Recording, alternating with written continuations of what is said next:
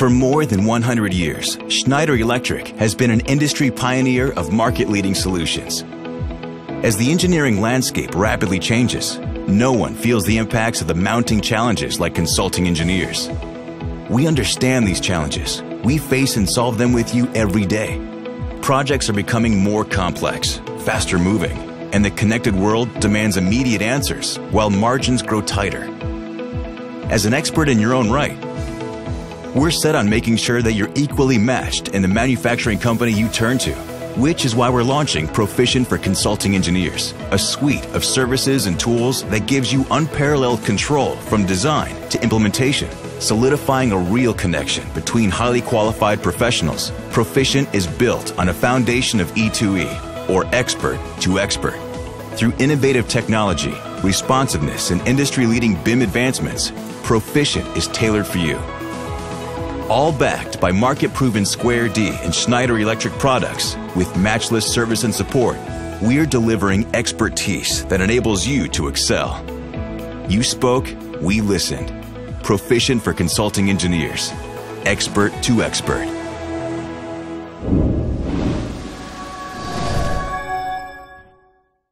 Welcome to Consulting Engineer for Proficient for Consulting Engineers webinar series. On today's topic is on distribution transformers and the DOE impact. Today's webcast is sponsored by Schneider Electric and its various brands. I'm your moderator, Wendell Leisinger, Consulting Engineer Segment Manager for Schneider Electric. Please note that it's really important that you join our portal.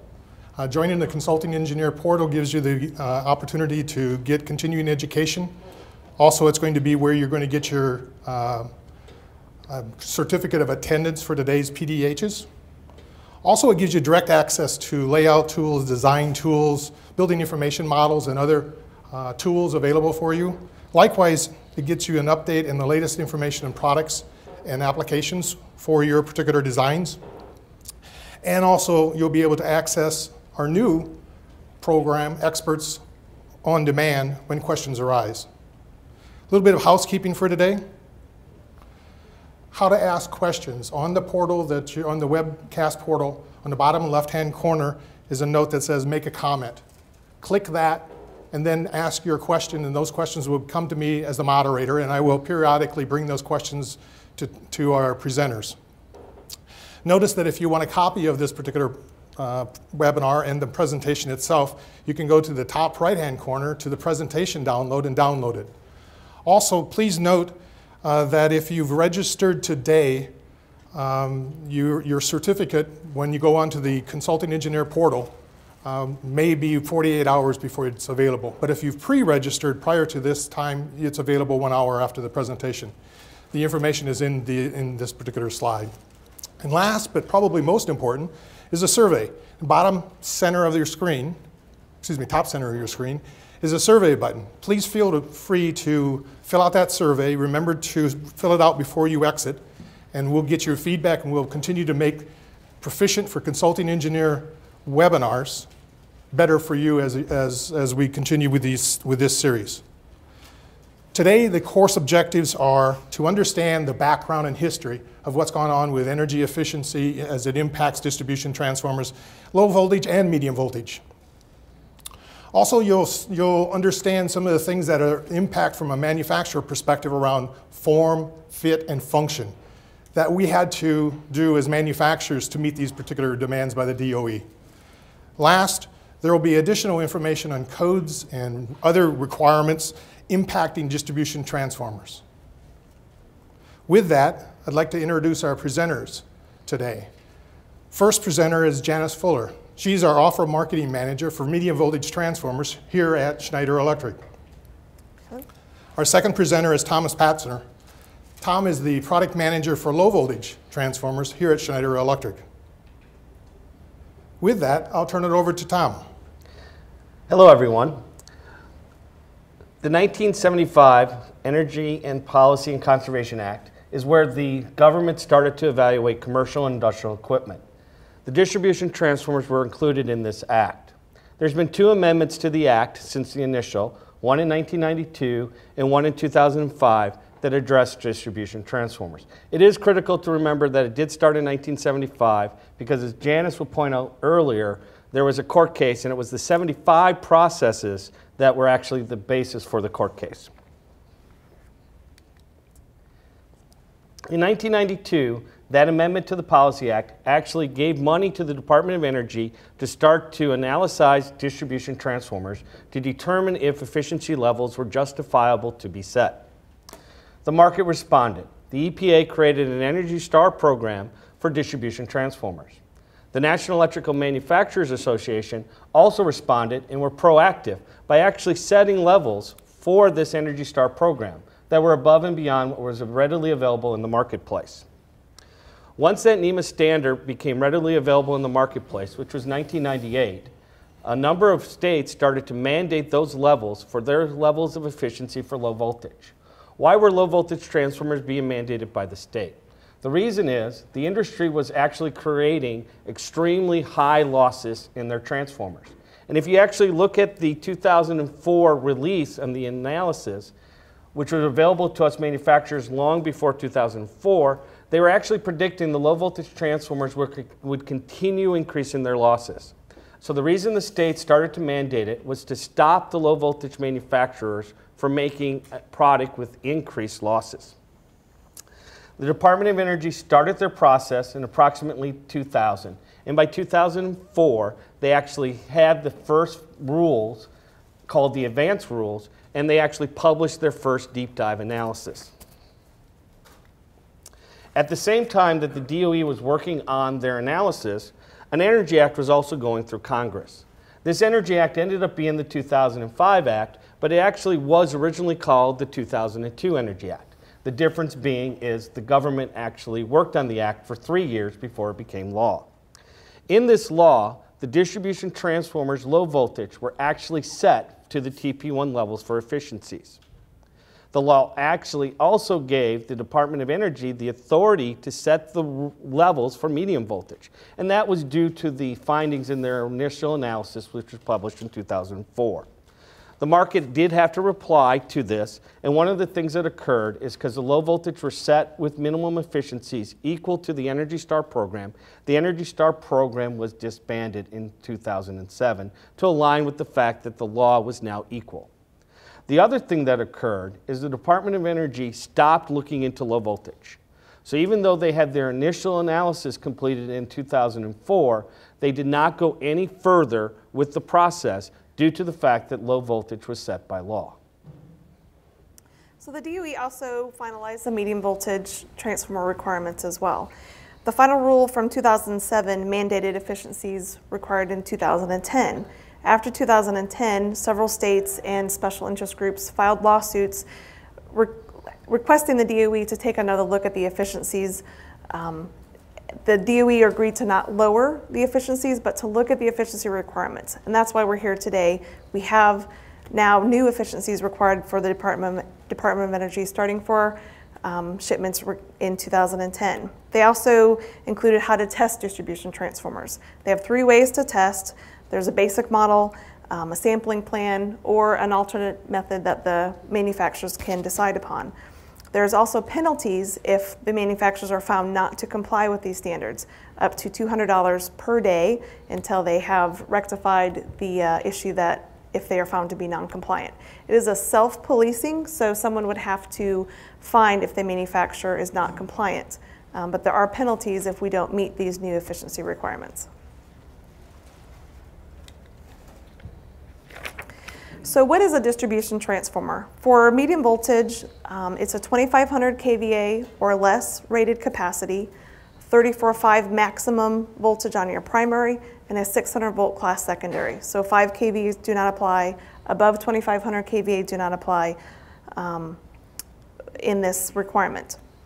For the liquid fill, it's a liquid immersed. So liquid immersed is mineral oil, seed oil, less flammable fluid. And for a low voltage distribution, for dry type, it would include our VPI style or a cast coil style. The Act also defined low voltage, and there's a big difference between the low voltage distribution and the medium voltage distribution, and that's here in low voltage. The input voltage is 600 volts and less. And the big difference here is if you look at the medium voltage definition, that can only be a step-down device. 34.5 is on the input, 600 is on the output. So if you are specifying step up in medium voltage, those products are not included in the definition and are not included in the law. However, in low voltage, because 600 is the input and 600 is the output, both step up and step down transformers are included for the low voltage offering. The other thing that the law covered is product that is not considered distribution transformers. This is the current list. It was actually published in 2005. Since 2005, only one other product has been added to the list, and that is mining transformers. The product that is added to this list are products that will not give the Department of Energy large amounts of energy savings if they were mandated. So if you look at these products, for example, number 4 is a machine tool or control transformer. Most control transformers in the marketplace is a 200 VA device. If they mandated a 200 VA device, they would not gain a large number of watts in savings. So the reason it's on the list is because the amount of savings do not justify the DOE actually including them in the law. Some of the other products that are included here, like special impedance, you think that could all open up a loophole. However, the law actually defines the impedance range for the standard offering. And if you look at a typical 75, that's 1.5% through 8%. So to classify yourself as a special impedance transformer, you'd have to be below 1.5 or greater than 8. So for those applications, it's going to be very small in the marketplace and they're excluded. But if you just chose to start specifying an impedance, it would not remove it from the law if that impedance falls into the standard ranges. To summarize the slides we just covered, the medium voltage transformers were originally authorized to be looked into in the 2005 Energy Act, and the Department of Energy set the final rule in 2007. The low voltage transformers were in the same act, but instead of letting the DOE set the efficiency levels with the final rule, the efficiency levels were actually called out in the act itself. And medium voltage dry are similar to the liquid. They're in the 2007 rule, with the efficiency levels being set. Because of the lawsuit that was brought to the Department of Energy, we are now redoing the efficiency levels, and this is a moving up the timeline. The DOE always planned to look at distribution transformers again, but because of the lawsuit, they moved it up to have the final rule set in 2013 instead of 2016. The process was a little bit different this time through as well, because the process was actually a negotiation committee instead of an actual process done by advance notices, rules, and public comments. This is a good opportunity for us to check if there's been any questions. No, Tom, there have not been any questions at the present time. So to continue, the process for this rule was actually 2 subcommittees. So the Energy Act now allows the Department of Energy to bring stakeholders together and actually have a committee where everybody has a voting right for the efficiency levels. There was 2 committees created, one for medium voltage and one for low voltage. If you look at the list for medium voltage, you're going to see that there's manufacturers, global supply chain, which would be the steel manufacturers, utilities, so the end customers, and then advocates for the environment. And then, of course, the Department of Energy. When you look at the low voltage committee, you're going to see that we're missing the customers. We still have the global supply chain. We still have us manufacturers. You still have the advocates for the environment, but nobody represented the customers in the low voltage process. If the Department of Energy next year actually decides to move forward with looking into the efficiencies even further, we ask that organizations like IEEE and other engineering consultant firms that are national take the time to find if they can send a representative to this process so that the customer base can actually be represented for low voltage.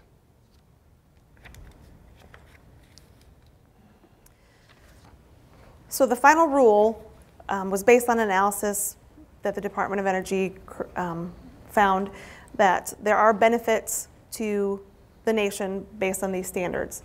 They will see a less dependency or less, we will reduce our consumption of energy, which would reduce the burden on our current generation of power. They did see that we would see an increase in cost, but the benefits of the reducing the efficiency or increasing the efficiencies, reducing losses would outweigh the additional costs. The DOE also found that the available technologies where they set these efficiencies. So the last thing and the most important paragraph in the conclusion from our manufacturing's point of view is the Department of Energy has pushed us to the absolute maximum levels of efficiency with the available technology that's available today. If new technologies become available, they could potentially justify even going further. But at this time, the technology is at its maximum for the manufacturers. So here is the final rule for liquid immersed distribution transformers. This represents the TSL is the testing standard level that we were evaluated against. The liquid fill immersed transformers finalized on the TSL 1 level. So here's the efficiencies that you can see. The committee settled on the TSL 1 for liquid fill. The adder that we're seeing for the liquid fill transformers is on average of 20% over our current costing today. Remember, that's 2,500 kVA and below. So since the committee did not come to a consensus on liquid fill, they did say that they could look at liquid fill again based on the available technology. There is a variety of core steel called an amorphous core. If that type of core steel becomes more readily available, easier to manufacture, then we could see the DOE would take a look at liquid fill again. So the low voltage transformers followed a similar process and had testing standard levels. And as you can see, these are the definitions. In April of 2012, the Department of Energy actually told us they were going to set the low voltage levels at TSL 1. Us manufacturers disagreed with that assessment from the Department of Energy. And we made public comments back to them, actually arguing that they go to TSL 2. The steel industry argued to stay at TSL 1. And the advocates for the environment actually argued to go all the way to TSL 4 and 3. When the final rule came out in 2013, the levels that were actually set was TSL 2. Now this did two things. The first thing it did is it put us manufacturing 12 months behind in our strategy. Because in April of 2012, they told us we were only going to have to go to TSL 1. And the TSL 1 allowed us to do it with M6 steel. So the majority of us manufacturers were already using M6 steel for the current offering. When they changed us to TSL 2, which us manufacturers did request, we had to reanalyze how we were going to move forward with the process. So this is one of the reasons you're going to see the data from each of us manufacturers taking a little bit longer to get out to the marketplace, because we are exactly 12 months behind where we could have been if they didn't change the actual rule when they set the final rule. The other thing you're going to see is we went to base levels 3 and 2, where the liquid field was going to a 0.4 of 1 or a 0.5 of 1. We're actually going all the way to base level 2 and base level 3. Because of that, we're expecting to see an adder and low voltage transformer at 60%. So we're expecting the marketplace to need a 60% increase for low voltage products. For the medium voltage dry type transformers, TSL 2 was the level that was decided on. This is for our VPI, vacuum pressure impregnated, or a cast coil. We're seeing the adder for the dry type in the range of a 15% adder based on the current levels today, basically going from an M4 to probably an M3 or sometimes an etched core steel that's required. And this, for the dry type, this is where the committee had a consensus. So we don't believe that we'll see the Department of Energy looking at the dry type medium voltage efficiency levels again. So we feel pretty confident we'll be settled with these levels. Again, the TSL 2, sorry, I'm gonna slide ahead, about a 15% adder for the dry type versus what we're seeing on low voltage is a little bit different. So that was the process and what occurred. This is the actual text from the final rule. And this is critical for you guys when you're writing your specs now, because this is what us manufacturers are required to build the product to after January 1st, 2016. So 431.196, the Energy Conservative Standard and their effective dates. A is low voltage. There are two tables here. Table A, which is what we are building today and can build until the end of the year. And table B, table 2, which is the table that has to go into effect on January 1st, 2016. So if you are specifying a job today, and you know it's going to ship yet this year, you can continue to spec A1. But if you're going to start a job and you know the job's not going to have the transformer ship until next year, we highly request that in your specification you put A2, because that way all of us manufacturers will know that we need to go with the levels for 2016. Another thing that occurred in low voltage that did not occur in medium voltage is we had to go from 3 significant digits to 4 significant digits.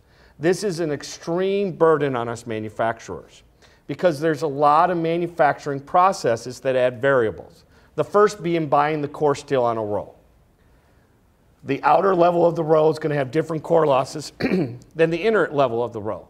We then slit that core. We then make the slits into we stack it into a core. We do windings. I believe at least a third of our 60% cost increase is due to the fact that us manufacturers have to design out all those variables. So because we had to go to 4 significant digits and we have to comply, otherwise we're not in compliance with the law, is driving a third of the low voltage cost increase. The medium voltage have been on 4 digits since 2010. Us low voltage were only on 3 significant digits from 2007. So this was a change for our process that is different than medium voltage, and it is driving some of the cost increase. This is the standard for the liquid fill immersed distribution transformers. Again, table 1 is what we're building to today based on the 2010 efficiencies. Table 2 is the 2016 efficiencies. We can still manufacture the 2010 efficiencies through the end of the year, starting January 1st, required to ship the 2016 efficiencies. So if you do have a project that is still shipping yet this year, you can specify the 2010 efficiencies. If you know it's going to ship next year, go ahead and specify that 2016 efficiency. With average manufacturing lead times, it looks like we're going to be able to ship the 2010 efficiencies through November timeframe, so December, just to make sure that we can fully implement the requirements for the law. We are going to start shipping the 2016 efficiencies actually in December, and you'll see that across the board for most manufacturers. Here's the table for the single phase medium voltage. Same requirements for the table 1 is the 2010 efficiencies. Table 2 is the 2016 efficiencies. Again, effective January 1st of 2016. Here's the dry type medium voltage. A little bit different than the liquid fill. It's based on the BIL of the primary versus just the efficiency of the kVA for the liquid fill. And again, table 1 is for the 2010 efficiencies, table 2 for the 2016 efficiencies.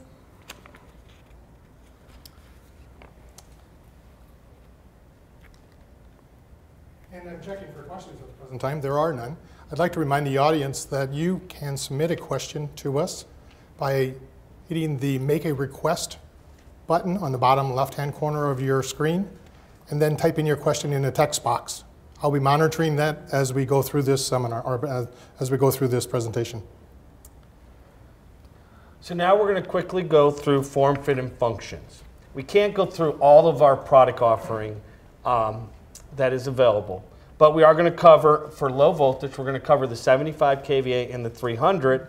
And for liquid, we're going to cover a 1500 kVA, and for dry, we're going to cover a 1500 kVA.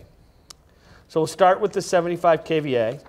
And first of all, these are Schneider Electric's form, fit, and function differences. Every manufacturer will have slightly different processes and changes to the offering. Under form, first of all, we have gone to front ventilation only. We have chosen to do this. So we are no longer going to have ventilated openings on our rear of our product. That's going to allow you to move the product to a 1/2 inch from the wall. The other thing we did, based on VOC from our customers, is we've split our terminals. So today all of our terminals were on one terminal bar, and we have chosen to separate them to make it easier for the contractors to decide for which one's the incoming and which one's the outgoing. We've also designed special mounting brackets. If you look at a typical transformer, it has not been redesigned in the base since the 70s. Well, the way you bolt to concrete is not the same today as it was in the 1970s.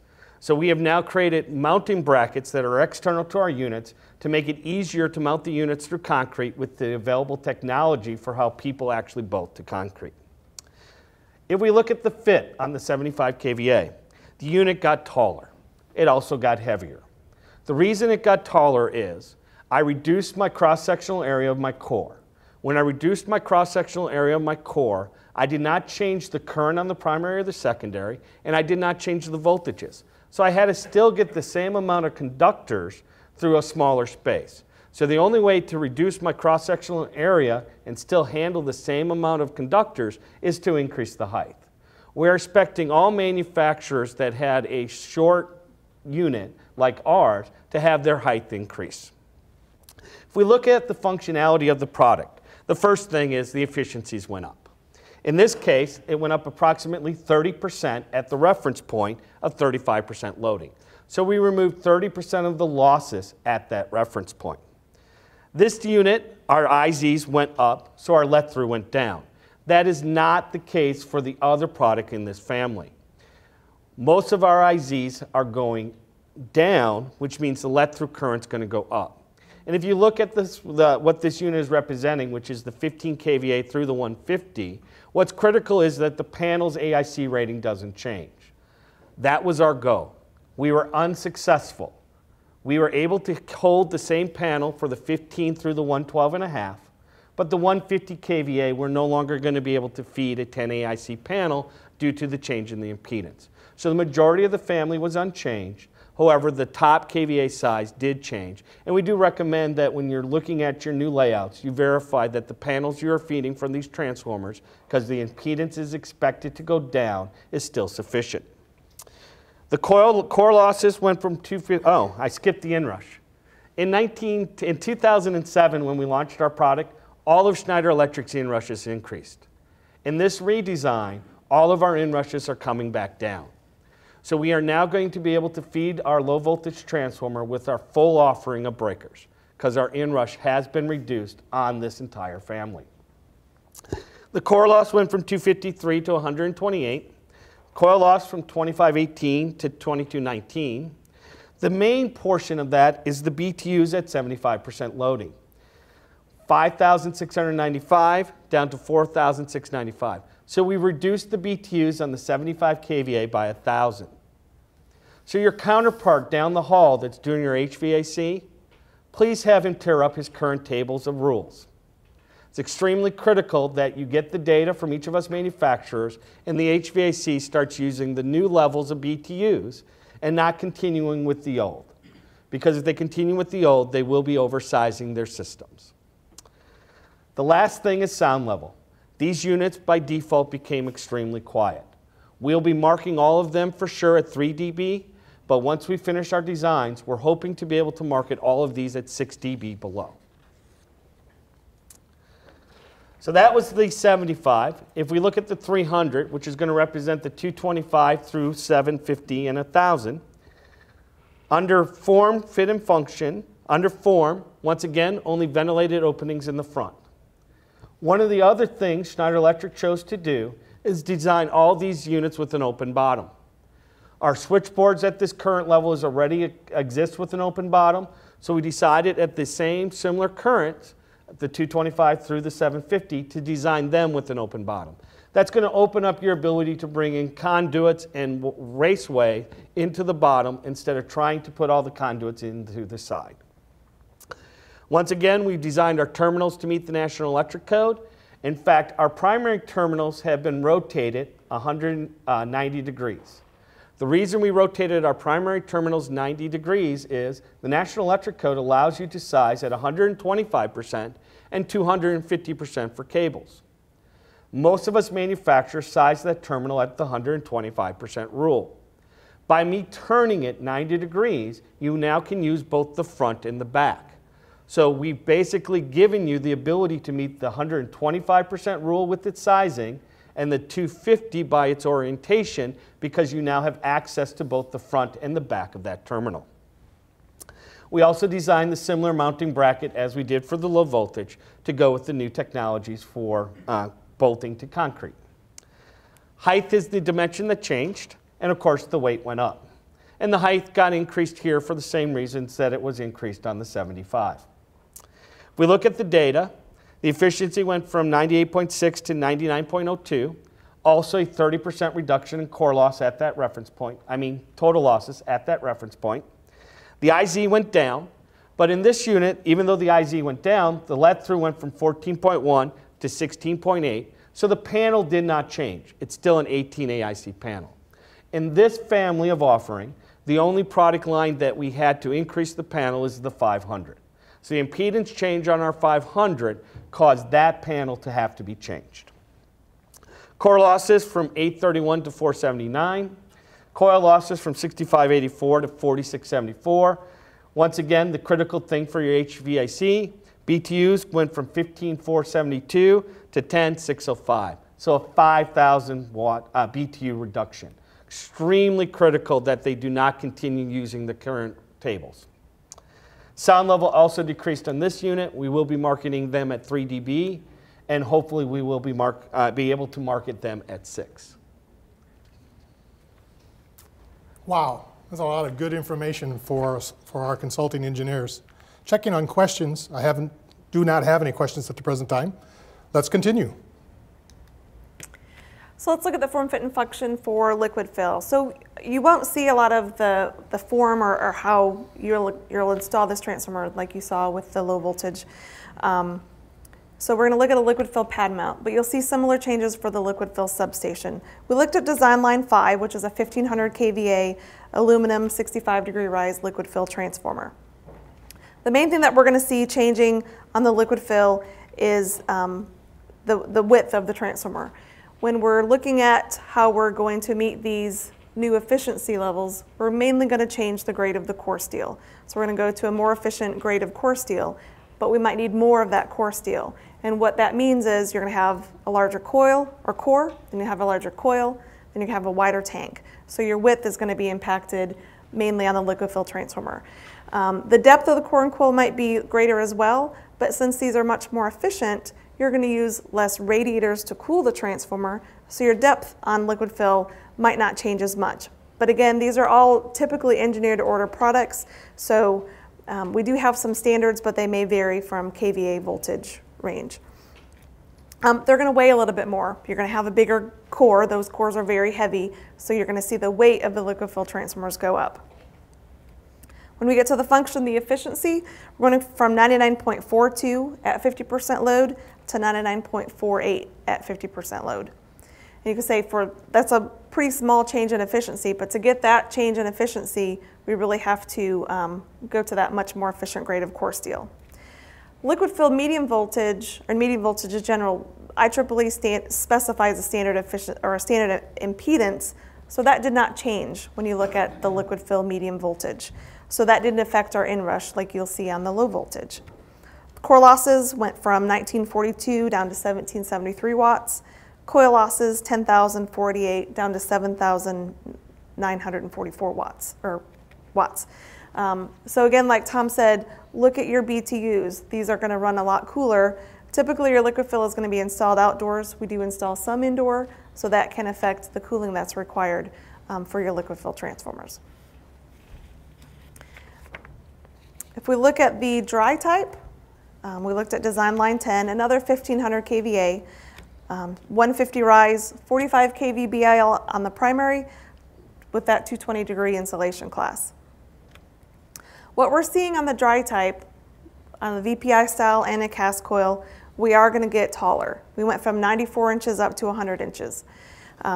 We are going to get wider. 84 inches was our standard to 96 inches. And we are going to get deeper, 54 to 60 inches. So we saw a lot more impact on the dimensions of the dry type than we did on the liquid fill. This is really going to affect how you're laying out your room. And we saw it really across the board, not just on the 1500 kVA, but most of the 2500 kVA and below, we are going to see the height, width, and the depth grow. This is due to, again, you have that larger core, and on the dry type, a larger core and then your larger coils. You have air insulation, so you're really seeing those coils are spaced wider apart because you have a larger core. That's really affecting your dimensions. And the weight has gone up quite a bit as well. So if you're putting these on a mezzanine, you want to make sure that the mezzanine is built so it can hold this additional weight. These are getting a lot heavier. Efficiency on this particular one, 99.12 to 99.30, and again at 50% load. The impedance again didn't change, so your inrush didn't change. Your losses, the core loss 3,600 watts down to 3,000 watts, and your coil losses 16,500 down to 10,600. And then again, your BTUs greatly decreased. You'll see more of the dry type installed indoor, so when you're sizing your HVAC, based on the BTUs of this transformer, it has gone down quite a bit. Thank you, Janice, for that great information and good advice. There are no questions at the present time, so let's continue. So we're going to now cover some National Electric Code updates. So the National Electric Code gets updated every 3 years. However, us manufacturers tend to not to do massive redesigns to our products and the same timeline. Due to this Energy Act DOE mandate, we're expecting all of the changes to the NEC to now be incorporated into the manufacturer's design. So even though us manufacturers might not have changed it because something came out in 2011, with this massive redesign, you should see all the NEC updates incorporated into the marketplace. The first one is that the NEC has changed the 1.2 kV class maximum voltage from 600 to 1,000. This really impacted the wind turbine. Wind turbines are outputting 690 volts. However, the National Electric Code made that be a 5 kV device. So even though you had a transformer that was similar to a 600 volt device, and from a transformer manufacturer perspective was a 1.2 kV class, the National Electric Code required it to be treated like a 5 kV. The last version of the code did change that, so now all those 690 volt units can be treated just like the 600 volts. The other portions of the code we're going to cover is ventilation, grounding, marketing, and terminal bending space. The first is ventilation. The ventilation for transformers for low voltage are required to have a minimum distance specified on each of the units. That minimum distance is set by UL. And UL states that that distance is 6 inches. That's if we heat rise the unit in an open space in the middle of the room. If a manufacturer would like to go less than 6 inches, they have to Elcove test their product. Schneider Electric has chosen to Elcove test this entire product family, which is why we're able to give you the minimum distance of a 1/2 inch. Two things occur while we're doing the Elcove testing. The first is we need to make sure that the transformer is not going to overheat. Well, due to us removing all those coil and core losses, the transformer not overheating is not going to be an issue. The second concern when you Elcove test the product is to make sure that the Elcove walls do not exceed 90 degrees C. Since the National Electric Code is concerned about fire, that's a very critical portion of the Elcove because we know the sheetrock in those walls will be 90 degrees C sheetrock. So we also have to make sure that the sheetrock will not exceed 90 degrees C during this test. We did pass on all of our units as well, so we are able to tell you that on all of our product, there's a 1/2 inch clearance requirement for our product. The next item is 45010. This actually came about in the 2011 code. Dry type transformers and closures now have to have manufacturers give provisions for a ground terminal bar. It's really critical. That is not plural. It's a terminal bar. So if you look at how most contractors install the grounding on transformers today, they bring in the grounding conductor on the primary, they take a lug and they land it. They take a different lug on the secondary and they pull it out. According to the National Electric Code, that is no longer allowed. You have to have one terminal bar. Schneider Electric has been supplying that terminal bar in our mechanical lug kits since this became code. But it was the first opportunity for us to redesign our base and actually supply places for it to be mounted. So all of our units are going to have either 3 or 2 pre-punched holes for this lug to be mounted, where they will be able to meet the bending requirements of those cables and be able to have that one terminal bar mounted. The next area is markings. The code changed in markings, but they didn't change any of the text. This used to be written in paragraph form. Instead of being in paragraph form now, it's now numbered 1 through 8.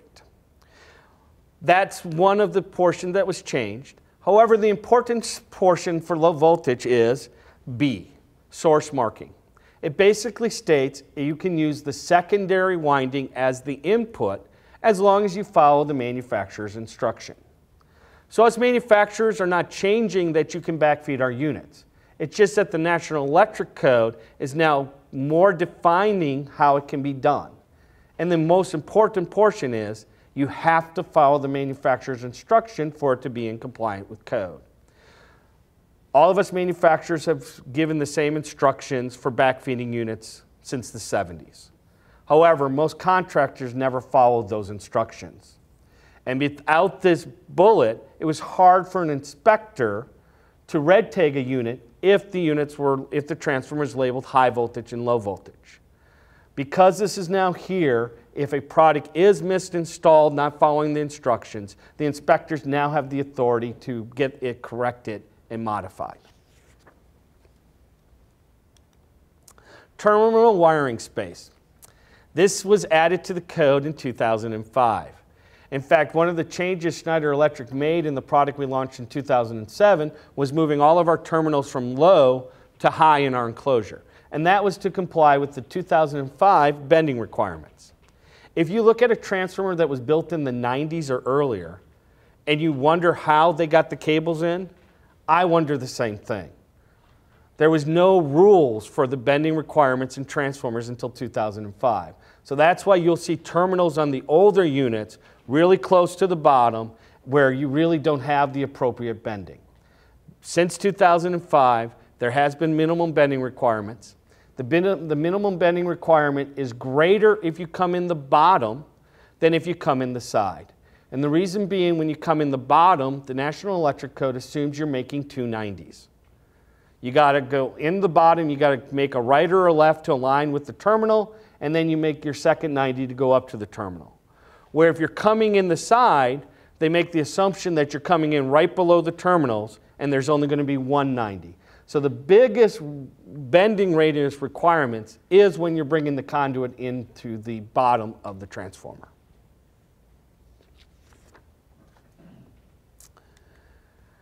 As we continue with low voltage portions, NEMA ST20 is the standard that covers low voltage transformers. Sometime between 2002 and 2014, the standard was rescinded.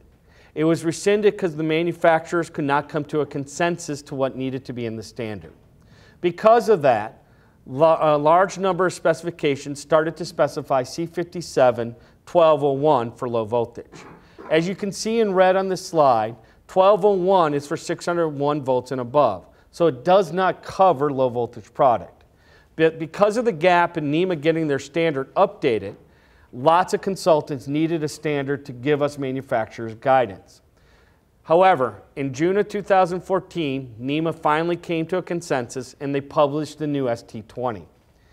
If you're not using ST20 in your specification for low voltage transformers, we request that you start doing so again. This is the standard that the manufacturers in the marketplace will be following. It is free to download in PDF from the NEMA site. If you want to obtain a hard copy, they do charge for it, but it is available free as a PDF. And we do request that if it's not in your standard today, that you do add it. I actually joke, if a specifier actually does 1201, I tell my TAG organization to state, we're in full compliance. I'm out of scope. I don't have to comply. So it is beneficial to make sure you're using the standard that us manufacturers are building our products to.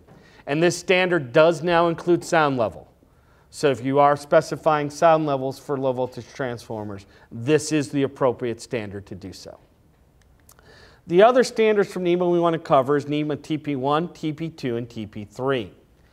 These have been in specifications for quite some time. However, in April of this year, I was the NEMA member that suggested that NEMA rescind these. It was immediately second, and it was a unanimous vote by all the manufacturers to rescind these three standards. The reason we are rescinding these standards are the following. TP1 gives a table of efficiencies that we should build to. Because of the law, they're all below the minimum in the law, so it's not a relevant table any longer. TP2 is how we have to test the product. TP2 is a volunteer standard for us to test towards the product. 10 CFR 431 subpart K tells us how I have to test the product to comply with the law. As Janice mentioned earlier, it's a $200 fine per day if we're not in compliance. Us manufacturers are going to test for the law, not a volunteer standard. And lastly, TP3 was in labeling. 10 CFR 429 requires us manufacturers to once a year certify which products are in compliance. It's a readily available document from in the marketplace, so you can obtain from each manufacturer which products are in compliance with the law and how they actually chose to register them. If they chose to use a basic model, if they used to use a KVA family, or if they chose to use an alternate method. So we do recommend if you're using any of the TP1, TP2, and TP3 in your specifications, you change that to 10 CFR 429 and 431 because that is how us manufacturers are building the product.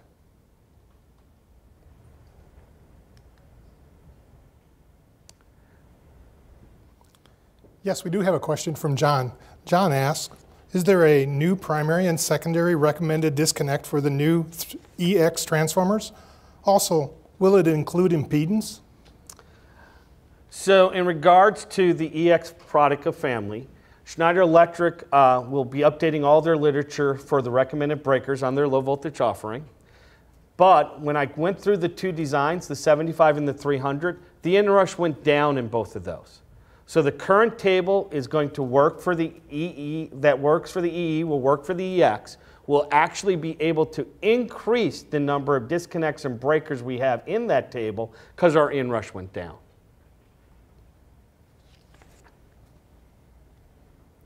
Good to know, Tom. Thanks. I have no other questions. All righty. See, these next slides are going to cover the low voltage offering. If you recall, we lost a full year on our design table. And there's a large number of specialty offerings for low voltage in the marketplace. So Schneider Electric has chosen to take this opportunity to try to rationalize what we offer and actually give you a better product for a greater value for your applications. The first is how we're going to meet the need of harmonic loads. Schneider Electric has chosen to merge their K-rated family and their harmonic mitigating transformer family into only one offering. The K rating that we have chosen to use is a K9. The reason we have chosen to move forward with a K9 in our offering is, over the last 20 years since K13 became the relevant specification, a number of things have occurred. The first being that the harmonic profile of the devices that were causing the harmonics has been reduced. A prime example, power supplies for computers now have a THD level maximum set by the European norm. That device is made globally, so the amount of harmonics created by a power supply is less today than it was in 1990 when K13 became the level. The other thing we have learned is that the maximum we can get a harmonic load to actually be registered at 100% loading on a transformer is K7. This is also agreed upon by all the harmonic mitigating manufacturers in the marketplace. Their standard specification they recommend is K7 or higher. We agree with them 100%. K7 is the maximum you need to set it at. However, UL 1561 does not let me third-party list the device at K7. They only let me third-party list at 4, 9, 13, 20, and a 30 and 50. So, for us to third-party list the offering, we're going to be forced to go to K9 with the harmonic solution to meet the maximum level of harmonics, which will be a K7. If we're successful in getting the standard change to allow for K7, we will reduce that from K9 to K7 in the future. The other thing we're going to do, which we learned because the harmonic mitigating transformers have become relevant in the marketplace since 2005, is the zigzag secondary is actually more efficient than a delta Y, meaning the harmonics impact it less for losses. So since I'm redesigning my entire product family for an Energy Act, I might as well offer the product that has the best benefit for hitting those efficiencies. So all of our standard offering, which is today a delta Y for harmonics, will go to a delta zigzag. And if you look at that, the delta Y today is a 30-degree phase shift. If you model the harmonics on the secondary, there are triplins in the secondary. Those same triplins, when you model, show up in the primary. So the K factor has to be higher in a delta Y than a delta zigzag because the triplins are in both the primary and the secondary. Only fifths and sevenths come out, so it did mitigate the harmonic waveform. If you look at a delta zigzag, which is a 0-degree phase shift, which is our direct cross moving forward, the triplin model is only in the secondary. There is no triplins when you model the harmonic waveform in the delta primary phase current. So you can, once again, have a smaller K factor because the triplins are only in one of the two windings. So we will be moving forward with the K9 zigzag secondary for our harmonic solution offering moving forward. If you look at the two efficiency graphs at the bottom of this chart, you'll see that the delta Y is 6/10 less efficient than the zigzag at the 100% load.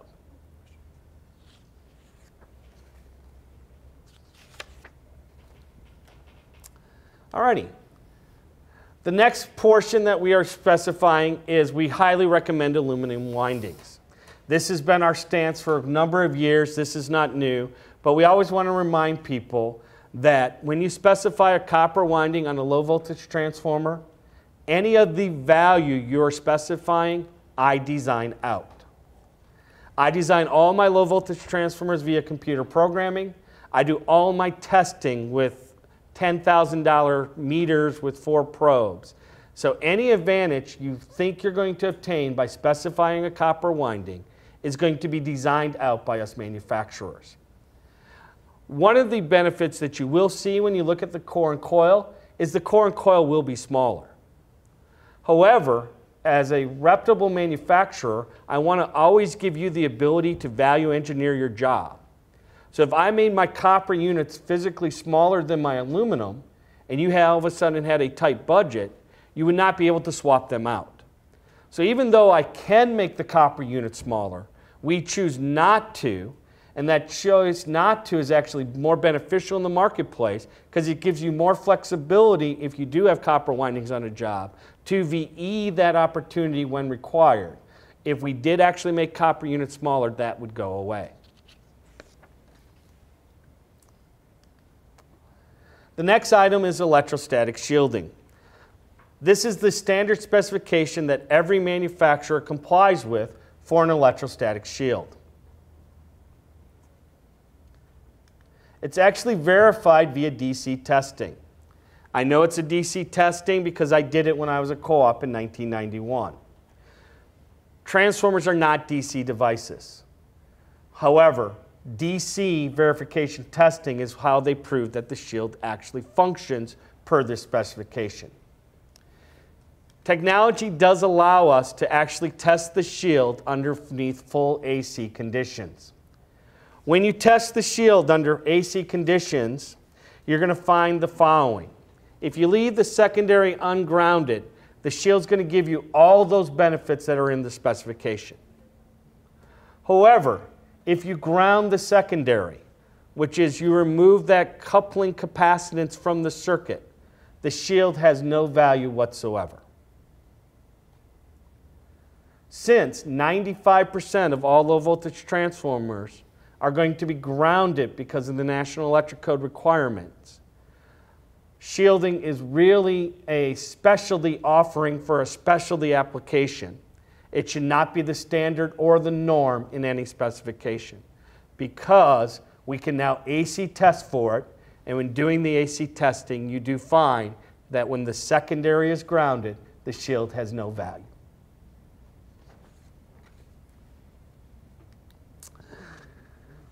The last slide we're going to discuss is, should we be specifying better than the law? If you recall, when we actually had the conclusion from the law, we pointed out that the DOE determined that we were at the maximum efficiencies that was economically justified for the available technology. In 2007 through 2006, the NEMA premium in the CSL3, which came from the DOE's 2004 research, actually was a justifiable level. In fact, it is what the law is going to be on January 1st, 2016. So the product that was being specified above the current level was justifiable for the last 9 years. However, moving forward, first of all, there is no research from the DOE above and beyond the law. In fact, the DOE did 10,000 designs at each design level to determine that the levels they were setting is the most efficient. The other thing the DOE did is that analysis was not at the 35% point of law, it was at where the product was being loaded. So it's actually taking the analysis at the 10 to 15 or 10 to 25% loading points to also come up with that reference point. Even though Schneider Electric fought for higher levels of efficiency during the public notices, we are recommending you do not go any higher until there's actual research to justify going levels above. The first research that needs to be done is there's a new baseline on January 1st, 2016. All of the research that's done so far compares EL3 with EL0 and EL4 with EL0. EL0 is now either EL2 or EL3. So any benefits you might see are going to be reduced drastically because the law's base point has been moved up. So until that research is done, and hopefully done by an independent party like the Department of Energy or the Environmental Protection Agency, we do not recommend you specify anything above the law moving forward. Our lines are open for questions. If you have any questions, please use the Make a Comment in the bottom left-hand corner. At the present time, we have no additional questions. Tom and Janice, you've done an excellent job of delivering that highly technical, complex information, as I say. Are there any comments that you would like to make in summary? I guess, in summary for the medium voltage, know that our dimensions are changing for when you're sizing your rooms. The BTUs are lower when you're sizing your HVAC. We can supply these transformers today, but we will be ready to supply these transformers, of course, starting January 1st of 2016. In summary of the low voltage, the height is what went up. The weight also increased. It's extremely critical that you verify that the IZ did not go down to the point that changed your AIC level of the panels you're feeding. BTUs went down, so please make sure that your counterparts do remove their current tables and set new tables.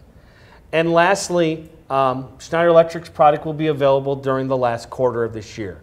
So if you have any customers that want to be early adapters, we will be able to meet that need starting October 1st with the new offering. And then, of course, at the beginning of the year, it will be available from our warehouses. Well, thank you guys for your time. We do have a couple questions that just came in, Tom. One of them, DOE 2016 is for shipments in the U.S. only? So the law is for the United States only. Any place outside the United States is covered by those countries. 429, so 10 CFR 429 states that if I build it in the United States and I know it's going external, I have to label it not for use in the United States. So if you have a job outside the United States, you specify that product. It can be built inside the United States, it can be shipped inside the United States, but it's going to have a label on it that states not for use in the US, which means it's not in compliance with the law, it's expected to be exported. And that's for both medium voltage and low voltage. We both have to comply with that labeling. We do see some US customers, though, if they have sites that they are exporting for their projects, some do want us to comply, even though if it's for a US-based company and it's going somewhere overseas. They sometimes do still specify the US requirements. Here's a follow-on question. Is there a deduct available for it in the product selector? There will be. So for medium voltage, we're working on updating our selectors right now. And for a time period, we will allow you to select the 2016 efficiencies to adopt early if you choose. And then once we move all of our base designs to the 2016 design, for a short period, we will allow you to select the 2010 efficiencies until we are fully implemented. If you are shipping an exported product outside the US, we do offer what we call an IEEE international standard, and when you pick the international standard, it will allow you to select the 2010 or no DOE efficiency requirement at all. And for low voltage, using the same selector, so at the end of the year, actually on October 31st, the EE selector will be shut off for the United States. It will be continuing to be allowed in Canada and Mexico so that they can continue to have those offering. The rest of the world normally requires 50 hertz for low voltage, so that's how they're normally chosen for export, is via our 50 hertz option in our selector. So in regards to having a deduct when it's going to be exported out, it's not really a deduct, you're just going to be continuing to price it up as the old family. And the new family would only be chosen if you chose to have those level of efficiencies for where your job is landing. Thank you for those answers. And thank you for your time. Thus, this ends the webinar, but please note that if you would like to download the webinar itself, the PowerPoint presentation, go to the top right-hand corner of the screen and download the presentations document. To get your certificate of attendance, please log into our Consulting Engineer Schneider Electric portal and follow directions on it to the training on the top corner and select this particular webinar, and you'll be able to download a document or for certificate of attendance to meet your PDHs in many cases. Thank you, and have a great day.